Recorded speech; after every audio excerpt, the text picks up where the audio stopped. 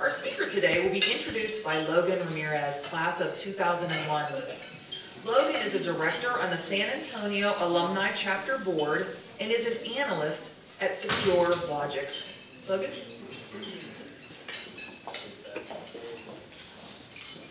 Good afternoon, everybody. Thank you for weathering out the weather.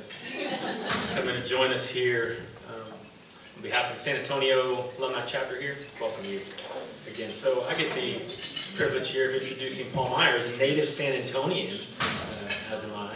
He's been at Trinity for 28 years, which would have made me 5 when he started. Taking a shot at you there. He's now chair of the computer science department, and during that time has consumed a lot of food for thought himself. He began his academic studies in physics and English and moved on to mathematics, in which he received a BA and MS degrees. After a decade-long career in Colorado State bureaucracy, he then returned to the University of Denver in computer science, where he received a Ph.D. in 1986. And he was one of the students of Ronald Prather, who later became distinguished professor here. In addition to teaching and scholarship, Paul hosted an international symposium on constructivity in computer science. He's published and presented extensively on CS curricular matters, matters such as computer literacy, mathematics and logic in the CS curriculum, and mentoring women students. He has been very involved in curricular changes at the department and university levels, and he's performed major program reviews at 2 American colleges.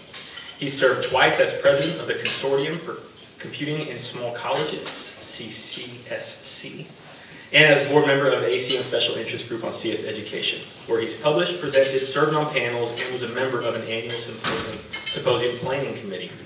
Paul's non-work life is consumed by too many interests: music, chess, climbing, being a serious couch potato, network TV, Scottish single malts, which is another thing we have in common, ghost stories, model railroading, trap and ski, reptiles.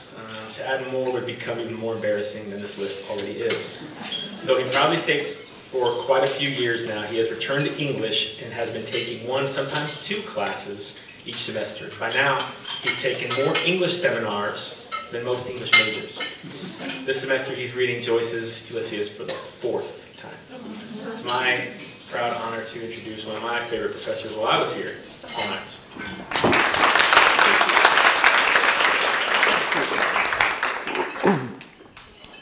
Thank you all for coming. What an honor to be asked to make a presentation like this. And what a treat to see Logan. He came up and said, "Do you remember me?" And I remembered him exactly. In fact, he's an example I use for sometimes when I want to make a point at his expense. But actually, it's a favorable reference. Anyway, I might as well just go ahead and get started. I can already see that it's off to a bad start. This is not a breakfast. So there's mistake number 1. I thought I had corrected that slide. So what else do I think I have done in here to improve it and actually not? We'll see. Well, we'll start off with the very first sentence here. It's a lie. Oops, I guess it'd be good if you could see it. I am the only person in this room who knows what computer science is. I can't tell you how many times I've said that in large groups of PhDs and so forth here at Trinity where it's been true. Unfortunately, today it's not true. Damn it, Logan. But well, not only Logan, but Rob and Amy and a whole bunch of other people here who do understand what computer science is. So if you take out about 10 people, well, no, there's Matt, and oh my God. If we remove about half of you, then I think I can say this, that I'm the only person in the room who knows what computer science is. The reason I want to mention that is I have a picture here. It's one of a whopping 2 graphics in this presentation of the Tower of Babel. And I, for quite a long time, have really thought, in fact, this is really probably my main food for thought, so to speak, in this talk, is I have for a long time thought that the phenomenon of the Tower of Babel is not so much having to do with human languages, but with the splitting up of human knowledge into disciplines. The disciplines don't know each other. They don't understand each other. And you get all kinds of really strange things happening. People will come up to me and say, I'm having trouble with Microsoft Excel or something. I guess I know what Excel is. I don't know. I can't install a computer or anything. In fact, I will boldly say that at least half of you use the computer in more sophisticated ways than I do. I send email, I write a memo now and then, and I buy things on eBay. What else is there? A bunch of you are using it in very sophisticated ways. Okay, occasionally I'll open a spreadsheet and put some numbers in, but in a very unsophisticated way. That's not what it means to be a computer scientist, is to be familiar with all of those tools. So I think that this Tower of Babel phenomenon extends to all the disciplines. I mean, it sounds kind of arrogant and audacious for me to say I'm the only person who knows computer science, but any of you could stand up and say the very same thing about your own field. I can only imagine how many times English professors get asked to look over a cover letter or resume or something, as if an English professor knows spelling any better than anybody else. They don't. That's not what English is. Or a mathematician might be asked to look at a tax return. Could you look this over and check? Mathematicians probably make at least as many arithmetic errors as anybody else. That's not what mathematics is. But we all think we know what these fields are, and we think we're approaching the right people for this, and it's just not right. To get this back to this talk, though, I will say that though I believe this phenomenon is universal, I think that it hits computer science particularly hard, because everybody knows what a computer is, and they think that computer science must be the study of the computer. And then my less generous colleagues will go, a discipline devoted to the study of a tool? And I'm chair of the department, and I buy things on eBay. That's my use of the thing as a tool. Computer science is much, much richer than that, and I want to give you just a little tiny aspect of what a little bit of computer science thinking will do. And Dijkstra was considered one of the premier computer scientists of the world. He was somebody that UT Austin bought, when they were buying their way to greatness. And he came and lived the rest of his life at UT Austin next to the Gutenberg Bible. And he's famously quoted as saying that computer science is no more about computers than astronomy is about telescopes. And of course, astronomers use telescopes. Sure, most computer scientists except me use computers. Sure, but it's not what it's about. Okay, moving on.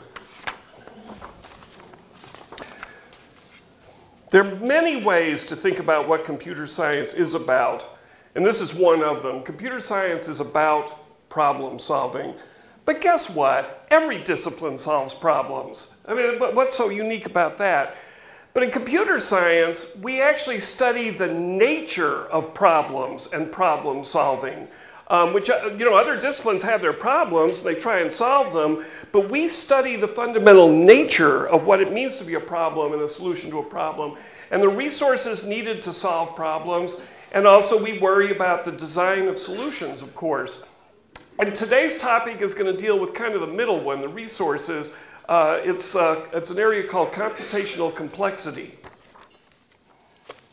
So let's start by, it's food for thought, so I don't feel ashamed of asking you all to do some math.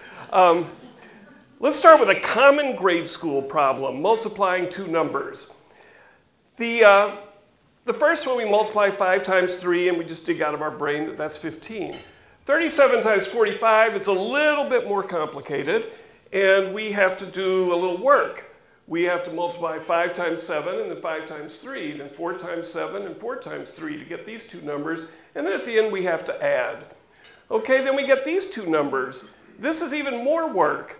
7 times 8, 7 times 5, 7 times 4. Then shift over, 3 times 8, 3 times 5, 3 times 4. Then shift over, 5 times 8, 5 times 5, 5 times 4. And then do a little adding at the end. Gets kind of tedious. Probably the largest two numbers that you ever multiply were like 4-digit numbers or something. And I'm not even sure I ever did that.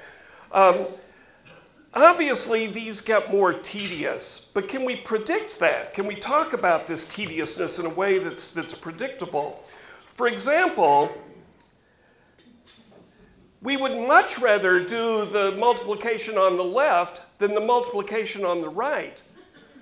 But why? What about those numbers allows us to predict that one multiplication will be a nuisance, the other will be a bad dream? Well, let's explore that. Why can we predict, before we even carry it out, that the left one's going to be so much easier than the right one?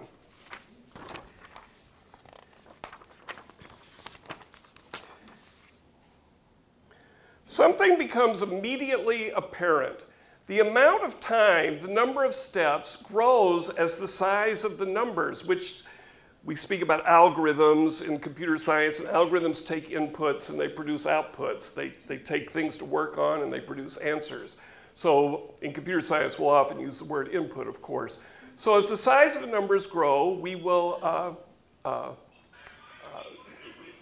it'll get more complicated. And so what I've done in this table below, taking those same numbers from a previous slide, was looked at the size of the numbers. Now, we get to do a big simplification. The size of the numbers, I'm not taking 458 to be size 458. I'm taking it to be size 3. It only has 3 digits, and that turns out to be the crucial thing. That's why we could look at those previous two. One was 2 3-digit numbers, the other was 2 10-digit numbers. We didn't have to care how big those numbers were, except for how long they were, how many digits they were. And that's where he said, no, if he assigns that second one, I'm just leaving the lunch. I'm not going to do it. So let's look at the 3 examples there. The first one, the size of the number of digits is 1 for each of the numbers. So there's 1 multiplication and no additions. So a total of 1 step. Remember, we're talking about resources or time or steps here. The second one, each number has 2 digits. So we'll say that the size is 2. The number of multiplications is 5 times 7, 5 times 3. 4 times 7, 4 times 3. And there's 4 of them. And then we do 4 additions at the end. The next one, 3, remember, we went through this. I'm not going to go through it again. 7 times 8, 7 times 5, 7 times 4. That's 3, but then we do it for each of those 3 bottom numbers. So we get 9 and 6 additions for a total of 15 steps. I'll just tell you that if we had 2 4-digit numbers, it would be 16 multiplications and 8 additions. But now, in the spirit of interaction and multidisciplinarity and everything else, I'm going to ask you, if I gave you 2 10-digit numbers, which is those ones on the previous page were 10-digit numbers, and ask you to multiply them, I'll tell you that when we're all said and done, it'll be 20 additions. But how many multiplications will it be? 100. 100. See how easy this is? So that's exactly it, because each of the 10 has to multiply each of the other 10. So this leads us to a function, remembering back to your high school and college days when we had functions, a function t of n. How many of us would relish the prospect of multiplying 2 10-digit numbers? That we already decided that would take 100 multiplications. How about 2 100-digit numbers? That multiplying 100 by 100, we would get 10,000 multiplications that would have to be done. In general, then, for inputs of size n, and that's what we, remember, part of the object here is to predict, to be able to look at, say, these 2 numbers and predict how much work we're going to do. Well, we can't just say size 1, 2, 3, 4, 5, 6, 7, 8, 9, 10, because we don't know. Something could come in at size 100. Something could come in at size 1,500. We don't know. So we use a variable called n. So let's just say that the size is n. So in general, then, for inputs of size n, which the size n stands for the number of digits. So 457, n is 3 digits. Our multiplication algorithm, or method, or technique, requires n squared multiplications. That is n times n. When you all answered 10 digits times 10 digits, that's 100 digits. 10 times 10, 10 squared. and about 2n additions. I don't want to talk much about additions, but that's how it works out because of that shifting to the left. So you get the 10, but it shifts to the left one time each time, and so it's another 10, and so it's about 2n there. So we say that our old grade school algorithm, which we all learned in grade school and maybe use occasionally even now for multiplications, has time complexity, T of n, time complexity based on the size n, equal to n squared plus 2n, where n is the size of the inputs. Here it's merely the length or the number of digits. But in general, when we talk about the complexity of an algorithm, we talk about the size could be anything, not just number of digits, because sometimes we don't just work with numbers. This leads us in the field to talk about orders of magnitude, which is a concept from mathematics, of course, that only the most significant numbers we're interested in. We're not interested in the fine-grained detail. So that, for instance, given what we were just talking about, n squared multiplications, if we have 100, we'll have to do 10,000 multiplications. If we have 1,000, we'll have to do 1,000,000 multiplications. If we have 10,000, we'll have to do 100 million multiplications using our grade school algorithm. And then the total steps, what you find is the number of additions keeps growing also, but as a percentage of the total, it becomes less and less significant. At size 100, there's only 200 additions, so that's only 2% of the total number of steps. At 1,000,000 multiplications, it's only 0.2%. And at 100 million multiplications, even though it's 20,000, that 20,000 is only 0.02% of the total steps. So we actually, the function is n squared plus 2n, but we don't care about getting it that precise. So our algorithm working on inputs of size n takes n squared multiplications, plus I'm happy to say, and in computer science we're happy to say, plus a few additions. We don't care. It doesn't add that much. Thus, the term n squared dominates the overall complexity of the whole complexity function, n squared plus 2n. So we say that the complexity, T of n is equal to n squared plus 2n, is of order of magnitude n squared. We just throw out the 2n additions. We don't care. It doesn't bother us. So we say T of n is big O of n squared, and that's how we call it, big O. It just means order of magnitude. If you really want to impress some of your computing friends, tell them that you know big O of grade school multiplication. It's big O n squared. And I guarantee you, depending on your friends, you'll have them sitting in a hurry.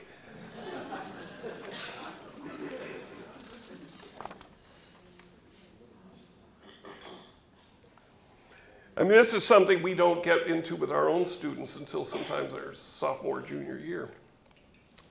Well, this big O, it matters. And that's where we're going to get to kind of the next phase of this talk. This was just kind of a little technical background using an old algorithm, an old procedure, a method that you've known since 4th grade, I guess. We've all known it since 4th grade. How do you multiply two numbers? And we, without necessarily knowing why, we all knew that, damn it, if they ever assign two 5-digit numbers, I'm transferring classes. You know, I don't want to do 25 multiplications. So I think the highest they ever gave us was 2 3-digit numbers, and we hated those enough. So now let's do something unusual for a talk from the chair of a computer science department. Let's talk briefly about computers, as much as I hate to. Nowadays, an operating speed of 1 or more gigahertz is quite usual. That is about 1 billion or more operations per second. Incredible. Again, multiplying two 10-digit numbers, order 10 squared would be about 100 steps, more or less, because we threw out the addition, so I'm just going to say more or less, about 100 steps. This would ruin our afternoon. We wouldn't want to do it if we had to do it by hand. But a modern computer can do 100 steps in less than a blink of an eye. You know, if it can do 1 billion operations in a second, then those 100 steps, no, just not very problematic for a computer. In fact, two 1,000-digit numbers will take about 1,000,000 steps, as you and I already determined. N squared, where n is 1,000, that would be 1,000,000. Enough to ruin our week if somebody asked us to do that. A computer could do this easily in less than a second. But note here, and this is important, in either case, human or computer, our grade school algorithm takes about 1,000,000 steps. There's nothing magical about the computer that it can I just know the answer. No, it has to do the steps. And if it uses that algorithm, it has to do 1,000,000 steps. Just like we have to do with a piece of paper and pencil. It's just, it can do it a bit faster. That's the only advantage we get from the computer. It's the same method, the same procedure that's being used. Okay, now let's look at something a little more fun. No one really ever got off on grade school multiplication. Another example, which we'll call the traveling salesperson problem. We can easily compute the complexity for any algorithm. If you can write a methodology to solve a problem, we can compute the complexity of it. An algorithm being a set of instructions for human or machine. The purpose of the last slide was to try and convince you that there's nothing magic or strange or different about the computer except its speed. It's insane speed, which of course is magical and different and so forth, but it's just a matter of speed. The traveling salesperson problem. We want to visit each of a certain number of cities, say n of them, in the shortest possible trip, returning to start. Well, I can't readily think of an efficient method or algorithm to do this. I just doesn't come to mind. But I can certainly think of what we call an exhaustive search or a brute force algorithm that is pretty trivial. All we would do is we would just list all the routes, all of the conceivable routes, and then for each route we'd look and see how many miles or whatever they took, and pick the one that's the shortest. Okay, I mean, kind of straightforward, kind of mindless approach to this. You know, it'd be like if you wanted to talk to somebody else in the room, rather than just go over and talk to them, you work your way through every single person until you finally get to them. Kind of inefficient, but it works. Usually we have a more direct way of solving a problem, but I'm not going to worry about a more direct way. I can't think of one right at the moment, so I'm just going to go with the brute force, exhaustive search. Just keep chugging them out and find the shortest one. Well, that's easy enough, I would claim. So let's look at a situation where we've got 4 cities, and this is my big attempt to include graphics. Some of you, I think, thought, yeah, right, he's chair of the Department of Computer Science. I know more about computers than he does. Here's my proof. It is color. That was an accident. It just came with color. The tool that I pulled out and drew these lines, they were blue, yay. So anyway, so here's an example of the traveling salesperson, some routes. How many routes are there to check? Well, let's say that n is 4. We've got 4 cities, A, B, C, and D. Well, this gets a little mathematical here, but really not much. We have 4 possibilities to start. We can either start at A, B, C, or D. And here, we'll either start at A, and we don't know the next 3 we're going to visit. We'll start at B, we don't know the next 3, C the next 3, and D the next 3. So we have 4 possibilities to start this tour of all the cities. After we choose start, we then have 3 possibilities for the next city. For instance, if we've chosen A, which I've underlined, we could next go to B, or go to C, or go to D, if we're trying to get all the routes. Remember, this is exhaustive. This is brute force. This is going through and talking to every single person in here to find the person we're looking for. Stupid algorithm, but it's guaranteed to work. So we'll do that. And then similarly, for B, we have 3 choices. For C, we have 3 choices. For D, we have 3 choices. And then, of course, XX, because we don't know where the next ones are going to be. So notice our 4 cities have now expanded up to 12. 12 because of this, the way this works. I'm going to repeat that exact last thing on this slide. So from the last slide, this is exactly the same table, 4 times 3. Now for each of these 12 cities, we have 2 possibilities for the 3rd city visited. So for instance, if we looked at AD as one of the AD right here, we've got 2 possibilities. We can do ADC or ADB. And of course, once we do ADC, we only have one choice for the next one. It's going to be B. And if we do ADB, we only have one choice for the next one. It's going to be C. So I'm just going to combine both those here. And here is ADBC, ADCB. But then here it is done for AB, AC, AD, BA, BC, BD, so forth and so on. Well, we started with our 4, which are up here now. I can see them, but you can't.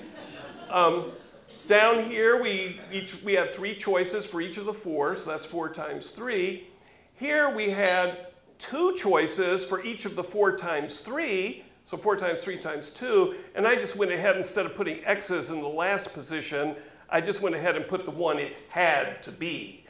So we got 4 times 3 times 2 times 1, which is 24 possible routes. We now look at all the different mileages on all of those 24 routes. One of them is going to be shorter than the others. We have the computer say that's the shortest route that connects all 4 cities. Computer can do over 1 billion operations a second. Oh, I got to say that in public. Over 1 billion. I can't do it. It sounded like Carl Sagan initially, but now I can't do it again.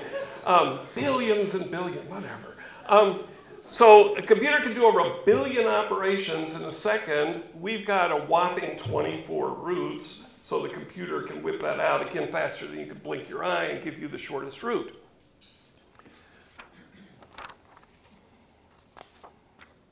The title of this slide is exclamation point.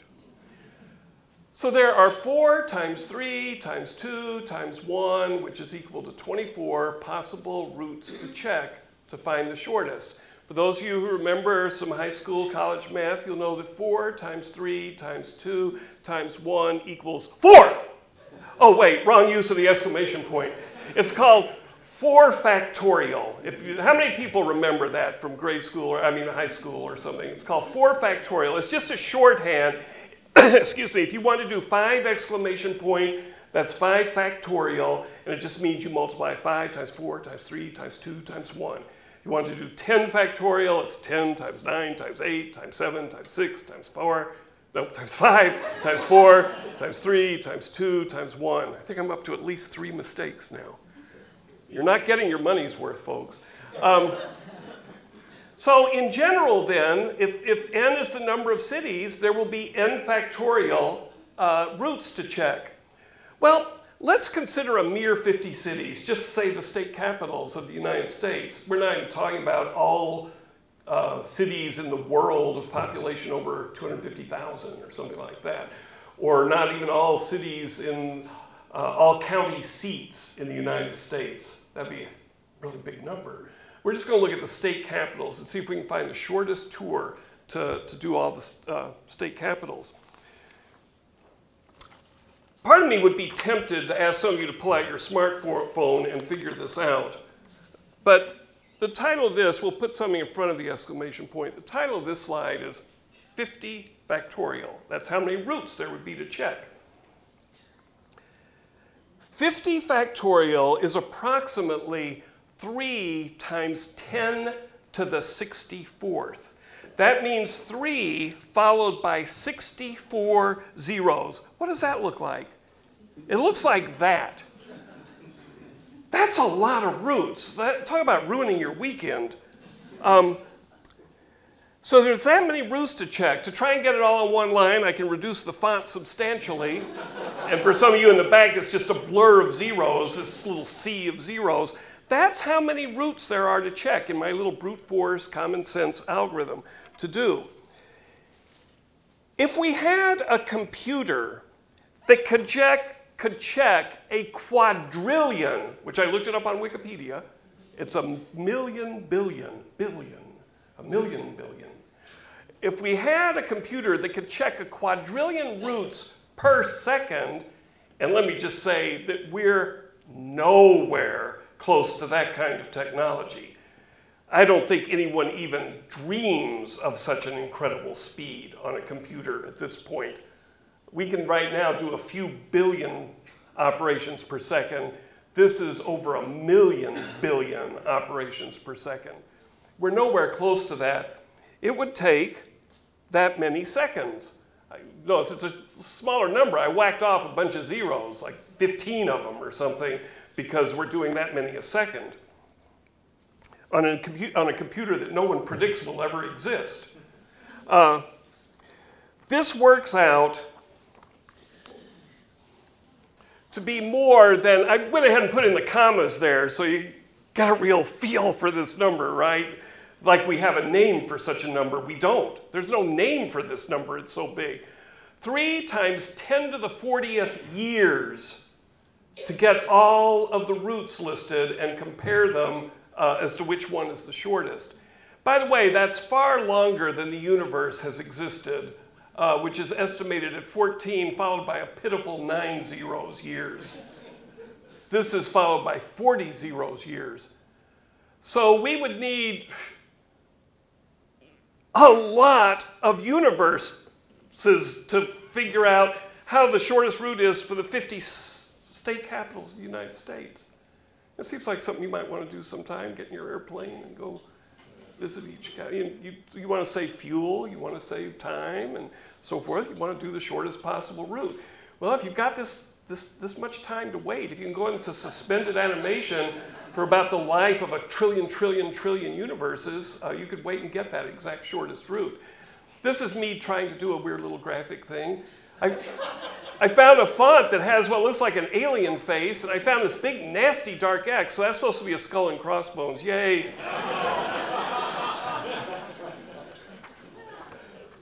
Very exciting when I discovered that. Okay, so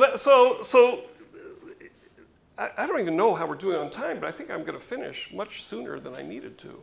But they said maybe there's questions and answers. I still got some more to say, though. Never fear. I keep looking for my iPhone so I can look at the time. 12:44. Yeah, we're doing good. They said I should finish by 1. They. You know who they are.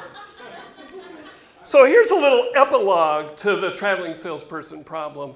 While we can readily come up with an algorithm to solve the traveling salesperson problem, I explained we just add up all the routes.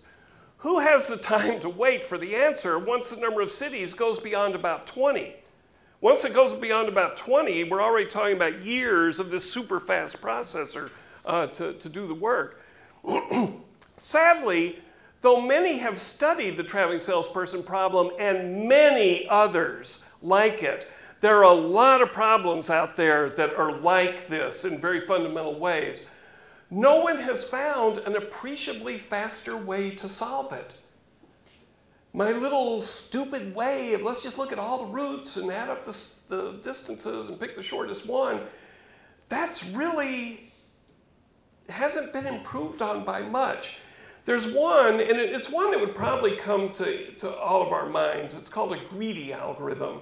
It says wherever you are, like if you're at that little city, instead of coming over to this city, you'll pick up these 2 first. In other words, you'll grab the closest. Wherever you are, you'll grab the closest cities. That seems to make a lot of common sense. And that greedy algorithm does help. But believe it or not, there are situations where it's better to run first and get one that's far away. Like let's say all the closer ones were way over there receding out into the distance. It's better actually to go pick this one up first and then go do your little close ones. So that when you get way out there by the statue, you don't have to come all the way back and grab this one. So the greedy algorithm is easy to trick. But the greedy algorithm, or some modification of it, will get us within about 30% of the optimum solution. And this is kind of an interesting thing, that we can actually prove that. We can prove that the greedy algorithm gets within about 50% of the optimum solution, even though we don't know what that optimum solution is. This, folks, is computer science. This is what we do in computer science. And I'll mention that most experts suspect, and I mean very high-powered experts, suspect with very good mathematical evidence that there will never be a significantly faster method. The problem is in a class of problems that we call NP-complete, that are considered to be actually intractable. Intractable, without giving a formal definition, basically means we can write algorithms for them, we can write methods and procedures to solve them, but universes haven't lived long enough for those algorithms to run their course. When you get to an n of size, reasonable size, 20, 50, 100, which for real world problems is really small. Like I said, visiting the cities, why just the state capitals? Maybe I want to visit all the county seats or something like that. And I'll just mention that many of these problems, alas, are of economic, commercial, and military importance. These are important problems. Imagine you're in the airline delivery business or something, delivering packages. Since the best known algorithm only gets us within 30% of optimum, if you can find a shorter route, you've got an advantage over your competitors.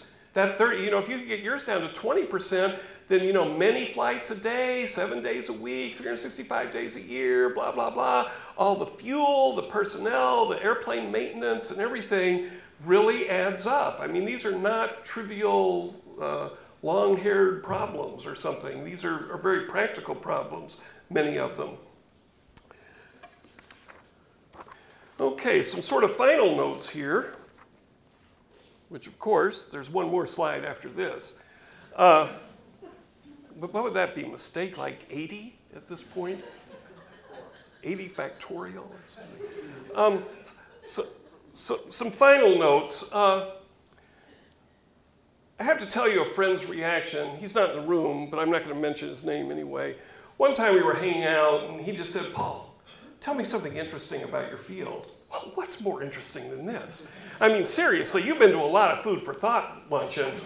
What has been more interesting than this? I mean, good God. So I said, well, okay, let me tell you about this traveling salesperson problem and stuff. Pulled out some napkins, because of course all mathematics is done on napkins. And we worked it out at the table. And so at the end, he's just dazzled, which of course he should be, which of course all of you should be. Like, whoa, will my head stop reeling? I don't know the answer to that question. But he was definitely staggered by this. He thought about it very carefully as I was saying it. His reaction was, oh my God, Paul, I had no idea that computers were so limited.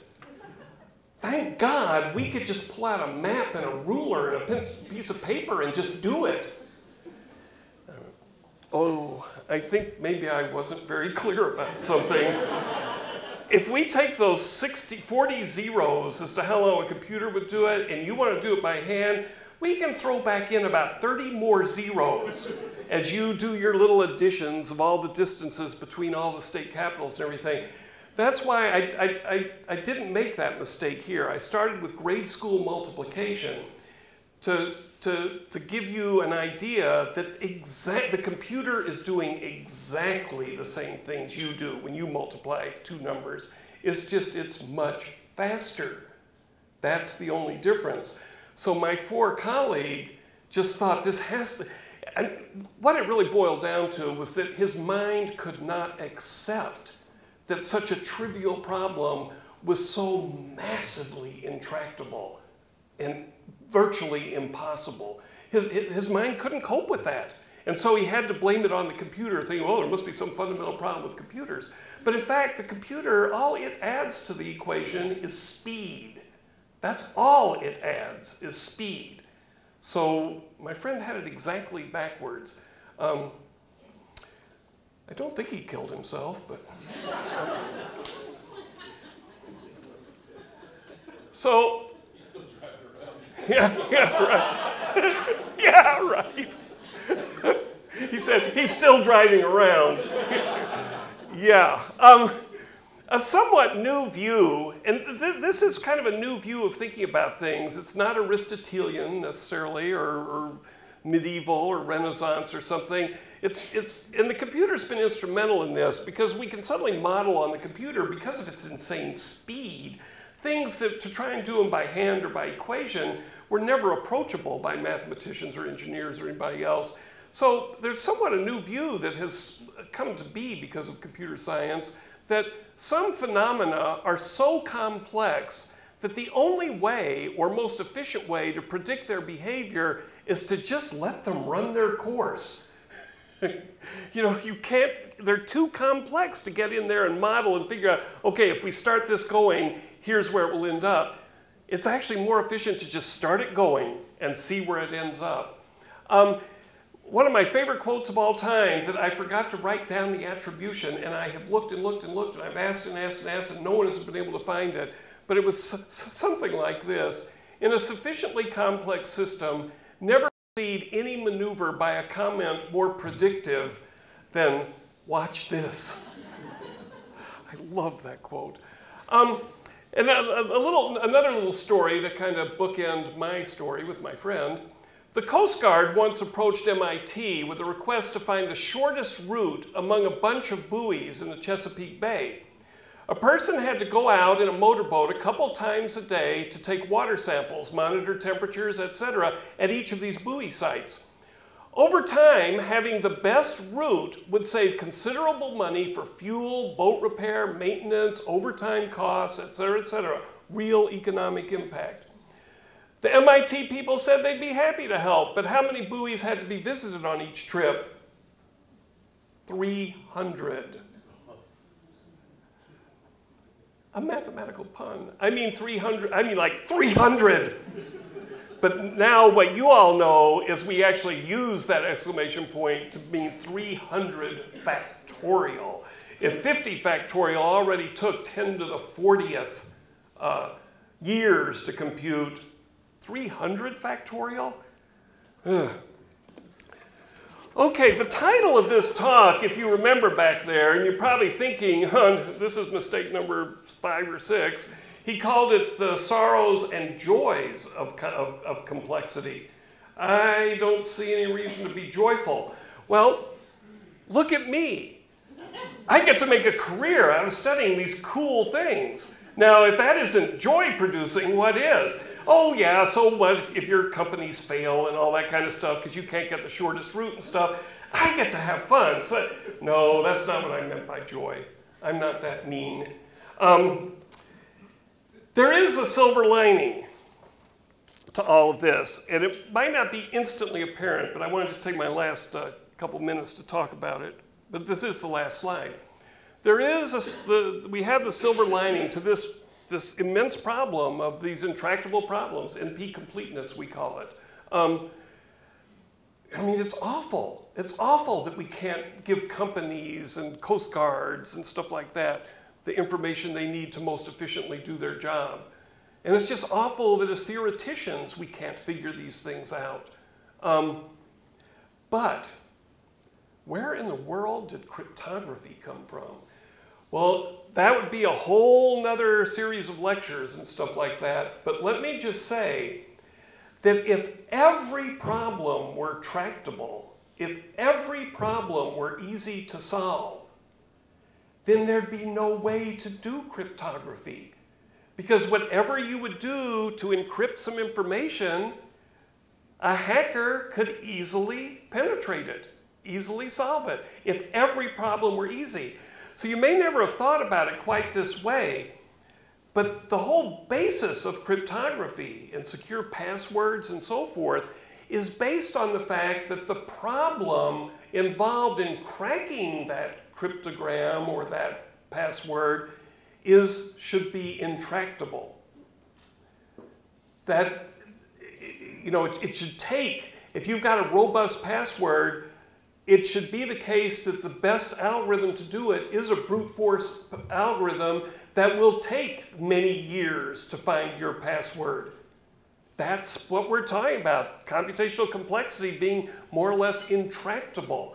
So what looked like all through this lecture toward the end, as just the worst news you've ever heard about the capabilities of the human mind and stuff is exactly what allows cryptography to work. The fact that there are immensely difficult problems that someone can't just sit down and take a few hours and crack it. So given that we live in an environment where there are, yes, bad people, cryptography is very necessary. I mean, we need to keep our privacy. We need to keep our money in our account and so forth and so on. So that I regard this as a really substantial silver lining to this problem of this immense difficulty of solving certain problems. And I guess that's it. So, I mean, I'm happy to answer questions or anything. Thank you. Thank you very much. Like I said, it's such an honor to be here. It was such a thrill. And I had so much more fun doing this than I thought I was going to. Yes. Oh, now the fun's going to stop. There's going to be hard questions. Oh, those are the hardest. You know, in that movie, Rain Man, remember when Dustin Hoffman could do those numbers? Is it possible for a savant to do that?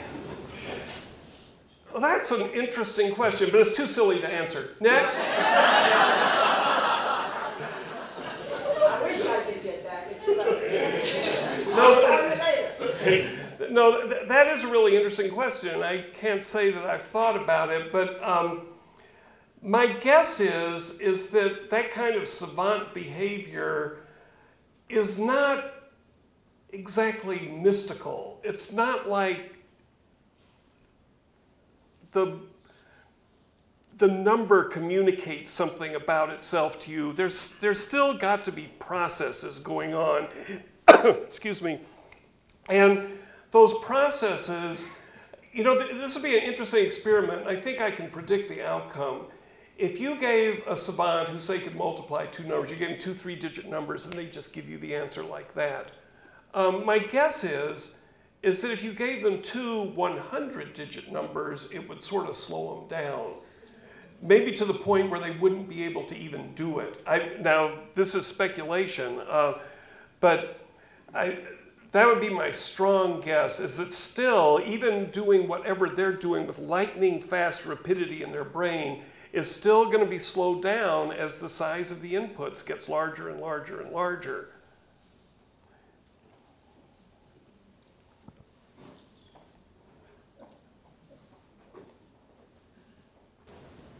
You talked about brute force. Mm-hmm. By adding some complexity, that we decrease some of the processing time, like conditional logic. Some if-thens in there that... Well, yeah, I mean, even doing the brute force is going to have a lot of contingencies and logic and stuff like that, because even doing the brute force, you've got to make sure that you don't revisit a city on the route. You keep drawing new cities, so you actually have to create a little data structure and put things in it and remove things out, and there'll be iteration based on logic, and so there'll be a lot of logic and all that's going in there. And then I think another aspect to your question is in these kinds of things we talk about heuristics. Like, heuristic is just a fancy word for rule of thumb. Can we just come up with some heuristics? And oftentimes we can. Oftentimes, not every problem is intractable. I mean, I can sort all of you. If I had your last names, I could sort all of our last names in this room very quickly, very quickly. Like, what is there, like, or search. If I had a list of all of you and I was searching for one person, if there's like 70 people in the room, I could find the person I was looking for in less than 10 steps. By using a heuristic, kind of what's called a binary search, as some of you know. And so, like, the example I gave is a heuristic would be, hey, look, why don't we, wherever we are, just go to the shortest possible city, the closest one, before we branch out. And like I say, that heuristic works very, very well, but it doesn't work well enough to solve the problem completely. It just works well to get a not terribly decent approximation. but it saves a heck of a lot of time over, I mean, that kind of heuristic of the greedy algorithm, you took the 50 state capitals, a computer could do that in 1 or 2 seconds. That's the improvement, as opposed to 10 to the 40th years. But it only guarantees you about within 30% of the best possible. Well, that's a good question, too. Both of them have been good questions. I'm waiting for a bad question. Oh, here it comes.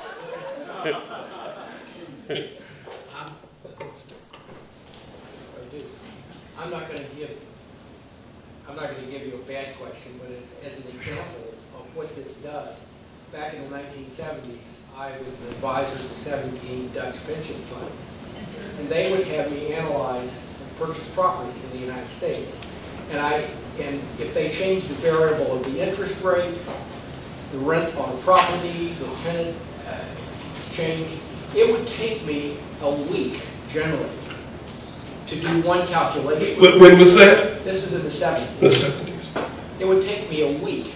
And I think it was 78 or 7, around there, VisiCalc came out that Apple Computer had at that time. And my company thought I was crazy. I went out and bought the computer, paid $1,700 for it, paid, I forget what, for VisiCalc. My company, a major company, would not pay for that, and I paid for it on my own. Wow. In about 3 days, I learned how to program VisiCalc. I could then put in a variable, and within less than an hour, I could change whatever variable I wanted. And that's the magnitude of 1 week to do the work versus an hour or less, and it got less as I got more experience. Well, and as computers improve, my guess is now it's a matter of a second or two. Now it's a matter of seconds. But the company went around and bought everybody a computer. Right. A point I want to highlight there, I'm glad you raised that real world example, but a point I want to highlight is that, again, the computer was not doing anything fundamentally different than you were doing. It's just it took you, a human being, with a piece of paper and a pencil, a week. The computer could do exactly those same steps in an hour, and now probably in under a second. Anybody else? You're just too staggered, right?